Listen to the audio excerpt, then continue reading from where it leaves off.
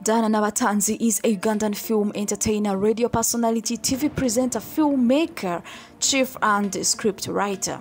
She is as of now a moderator at BBS Telefine, where she has different shows including a morning show called Sumulula, Kasukali and Yugahood Show.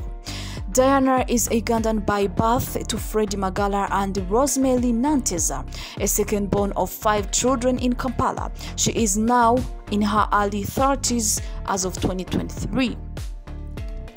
Diana went to St. Elizabeth Primary School for her elementary level, then she joined St. Mary's in Suba for her O-level. Thereafter, she joined St. Joseph Centenary School for her A-level education. After completing secondary school, she did a diploma in journalism and mass communication at Kampala University. She later pursued a bachelor's degree in business administration at Ndeje University. Diana started her movie career earlier while at primary by participating in school dramas and singing. After her senior 6, she began seeking after her vocation in film acting. She joined a production company known as Aromantic Films, and she started featuring in movies such as Sikola, Bwebatyo, Call 112, House Arrest, Abachala Bazila, The Maker and Bunjako, the first horror movie that was produced in Uganda.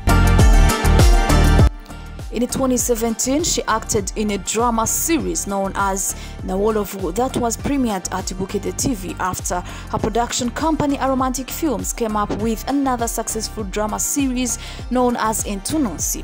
She also starred in a drama TV show known as Mistakes Girls Do, which was airing on a TV station known as Pearl Magic and was produced by Richard Mulindwa under Limit Production in 2017.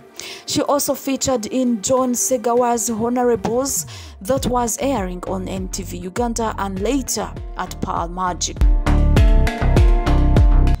Diana carried out her internship at a Christian radio station known as Prime Radio while in pursuit for her diploma in journalism and mass communication. She later joined Uganda Broadcasting Corporation, where she worked for 2 years, and also Pearl FM radio station. She was also nominated as the Best Actress in TV Drama 2016 and 2018 in the Uganda Film Festival Awards.